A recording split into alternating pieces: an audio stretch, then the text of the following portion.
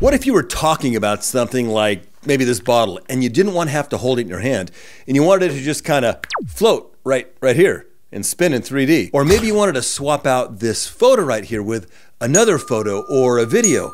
Can you do that in CapCut? Well, yeah, let's do it. CapCut has new masking features that are nearly pro level to allow us to do what I just showed you. If you don't know what masking is, I've got a video on it linked below where I cover masking in more detail, but let me just give you a brief overview of masking before we cover the brand new features in CapCut. Let's go ahead and import the footage right now. I'm gonna jump over to this free folder here, and it's called free because I'm giving you all of these elements right here so that you can follow along. So I suggest you download these elements now, and it's gonna make it much easier to learn what I'm going to teach you. Plus, I use a sound effect on this that's in my 100 free sound effects that I gave away a while ago. If you don't have my 100 free sound effects, there's a link for that as well below. So you probably want to download those as well. They're super useful. And yes, you can use them anywhere you want. Masking allows you to cut out a portion of video to reveal what's underneath it. For example, if I have this video of me talking and I want to show this iceberg right here under me, I'd put me over it like this, put the iceberg underneath, drag them both down so they're on the same track. And if I select just this top layer and I jump over here to video mask, I have all these masks. To use a mask, you now have to hit this add mask button, and it gives you the option to select different kinds of masks. So in our case, just for this quick example, I'm going to choose split, and it reveals what's underneath it. And you'll notice that it's black here because this playhead is parked on black. But if I go like this, like, oh, there's that iceberg underneath it. It masked it. And you can change the shape and do other things like this, star, heart, all this other junk. But the new stuff is what's really cool. These guys we're going to cover right now. Let me first show you how to use the new pen tool in CapCut. That allows us to create other shapes than the ones that they have included right here. And if you have something that's a little bit irregular, like this frame that's not at a perfect angle, we would use the pen tool. So to cut out this frame, I'll position my playhead about where I want, where I start talking about, like right here. And I will cut this right here so I don't apply a mask here. I don't want the mask here until I'm starting to talk about it. So I'm gonna hit Command B to add a cut right here. So I'm gonna apply the mask just to this section. I'm gonna hit Shift Z so that I fill up the timeline with my video clip here, and then I'm going to click on add mask and select the pen tool, and I'm going to cut this out. Now it's a little rough down here and kind of messy, so one thing you can do is zoom in by clicking on this zoom button, and you go like this and just zoom in a little bit, and this little box tells us what we're zoomed in on. We're zoomed in on the center. Now because I've got masking selected, it's not letting me do that, so I'm going to go over here to basic and just click on this guy and drag it down. Now I can see this frame better, so I can cut it out more precisely. And I'm showing you that stuff because this is stuff that is going to help you. You're going to try to cut it out in that tiny little space, and it's going to be really hard. So we're just going to go over here and click on mask again, and we already have this pen mask. So I'm going to click on this guy, and I'm just going to cut it out. I'm going to click right here where I want to start drawing this. Click down here. Now that's relatively easy because we're cutting out something that's straight lines. But what you can also do if you're cutting out something that has rounded edges, you can add Bezier curves. So if you clicked and wanted to add a point right here and you wanted it to curve, while you're clicking and holding it, you drag it, and look at that. I can make a circle out of this stuff and cut it out like that. So that does give you more control for cutting out things besides simple picture frames. Just going to undo that, and I'm going to click over here. You have to play with it because it's kind of funky to use, but it works just like it would in Premiere or Photoshop or any other program. And I'll click here and close this off, and now it's like, oh wait, I don't want to cut the background out. I want to cut this out. So what you do is you hit this invert button right here, and bam, we can see that I did cut it out pretty nicely. Now we can see the line, so we can't see exactly what it's going to look like. So to get rid of the line, I'm just going to click here anywhere, and I can see, yeah, that cut that pretty nicely. Now to see something under it, we just have to drag something under it. Now right now we have a video track available. If we didn't, we would have to raise this up a level so we could see what's underneath it, but I'm going to just click on this and drag it down here, and I'm leaving this like this, and I'm showing you the apparent mistake because this will happen to you. It's like, I want it here. Why did it go over there? That's because I have the track magnet on. I'm going to turn the track magnet off, which is this guy here. We can type the letter P. I can drag this over here, and now we can see the iceberg under there, but you'll notice that the iceberg is not exactly filling this little picture frame here. So what we're going to do is click on this little magnifying glass and click on the line here, and that'll take us right to full frame there. And now we can see the line around the iceberg, that it's not exactly in the right spot. So I can move it around, or I can scale it and rotate it. It's going to click and drag it, put it about where I want it to go, and I'll rotate it with this and put it in here and scale it down a little more. And it's just an iceberg, and you can't tell that it's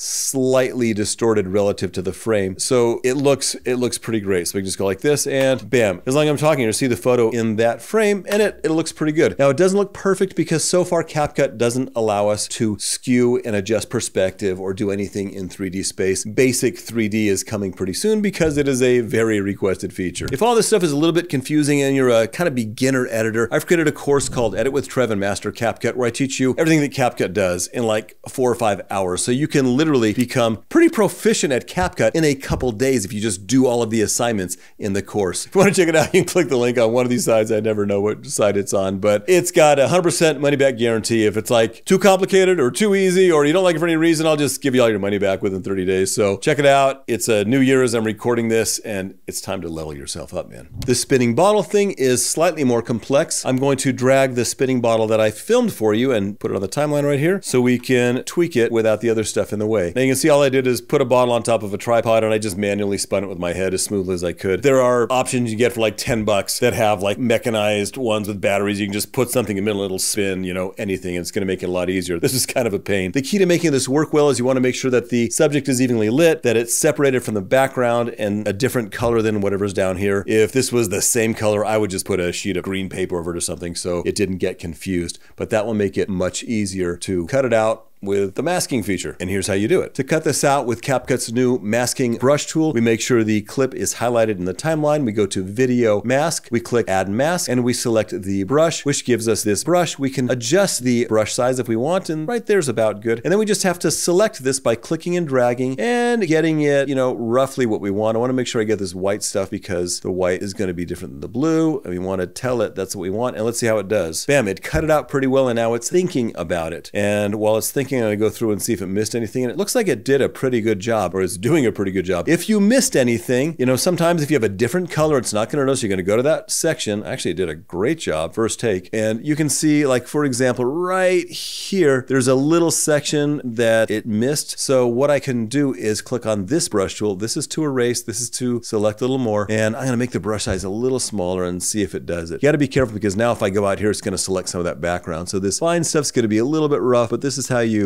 fix stuff that wasn't perfect the first time. And now if we look at this, we've got a pretty great kind of professional 3D looking thing, and all we have left to do is just put it where we want in the video. And let's see, so right here I'm going whoop, yeah, right there I'm pointing to it. Let's see what I'm saying, see if that's the right spot. And you want it to just kind of float. So I snap my fingers, I'm zooming in so I can get right past the snap. I'm going to put that over the snap, and I want to start with that there. And to scale it, it's like, oh no, I can't scale it. You can't scale it because you're on the mask tab. You have to go back to the basic tab, and then we can scale it down and put it exactly where we want it, just like that. It's still too big. These guys can scale it down as well, and bam, I can have that guy. I'm gonna turn my audio off because I don't care. I just want to see it, and then bam, and you get those lines like, oh no, those lines are annoying. You just got to click off of the clip anywhere else in the timeline. The lines go in, you can have a good look at it, and bam, that thing pops up and spins. And then when I stop talking about it, I could maybe make it fade out. So I'm going to end it right there. How do I add an edit and delete the rest of this stuff? I hit the letter W. Bam, there we go. Now that goes away. Now to make it more fun, have these things come in more fun, we can add an animation here. So to do that, we click on this clip and we go to animation and we go to in. We want this to come in kind of fun. How about, I don't know, unfold. Let's see what that looks like. That's kind of cool. Do that and boom. And we want it to leave somewhere around here. To do that, we want to go to animation and choose an out, a way for this to leave the screen that looks cool. And there's one that's called gold something that's kind of cool. Boom, it'll disappear like that. Now that took a long time to disappear. I want it to disappear more quickly. So to do that, I just make sure this is highlighted, make sure I'm on out, have that one selected, and I just drag that back a little bit so it goes a lot faster like this. Like, and I probably want that to happen even sooner because we're talking about that other stuff. So I'm just going to do it again. It didn't take it with me when I shortened it. So I'm just going to click on gold again and change the duration to something more manageable like that. And we can see that it comes in like that and it comes out like that. And here we're just going to listen to see what I say just to make sure I do this right. Another photo or a video. Or a video. I said a video there. How do you get a video in there? Is that possible? Yes. Let's end the iceberg here. And let's grab this sailing video right here. We're just gonna drop it underneath and same thing. I'm just showing you again so you can see how you do it with a video. It's exactly the same as with a photo. We can see that it's full screen here. We just drag it, pull it over here, rotate it around and scale it down a bunch. And it doesn't have to be perfect because you just got a hole it's gotta fit in right there. So bam, make it as straight as it can be and boom. So we've got photo right here with another photo or a video. Can you do that. And we probably don't want the sound going on, so we'll just use that section of the video. And I'm going to get rid of the rest of this by typing what letter? The letter W. Bam, that went away. And now it looks like this. Here with another photo or a video. Can you do that? Bam, that's great. What could you do to plus it up a little more? We could add a couple sound effects maybe. We're just gonna jump over into audio and go into sound effects, and we're gonna type laser. Here's one that sounds okay.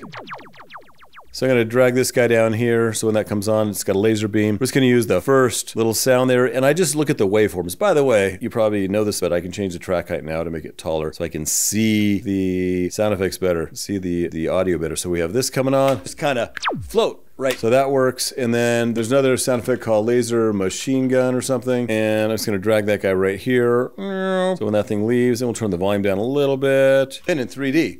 Or maybe you wanted to, so that works pretty well there. And then we just need a couple more sound effects here, and we're done. And what we're gonna do is import a couple sound effects that I gave you in that 100 free sound effects. Haven't downloaded it yet, go ahead and download it. I'm just gonna go to import, and I've got that under music, sound effects. You can see how I'm how I'm organized. 100 free sound effects, and there's one called Crystal Tink. So here we go, Tink 1. I love that one. I use that all the time. I use that in Hollywood. I use it in videos a lot still. It's the good little Tink sound effect. I'll put one there and one here, and I'm gonna lower the volume on them a little bit because they're too loud by just clicking and dragging this guy. And it looks like this. Photo right here with another photo or a video. If I drag this guy, it'll fade out. And I'm just showing you this, you get kind of little tips and tricks to make your editing easier, so you're not just getting a masking tutorial, you're getting, you got almost a full CapCut tutorial here. Right here with another photo or a video. And let's see how this section looks. Kinda float right here and spin in 3D. Or maybe you wanted to swap out this photo right here with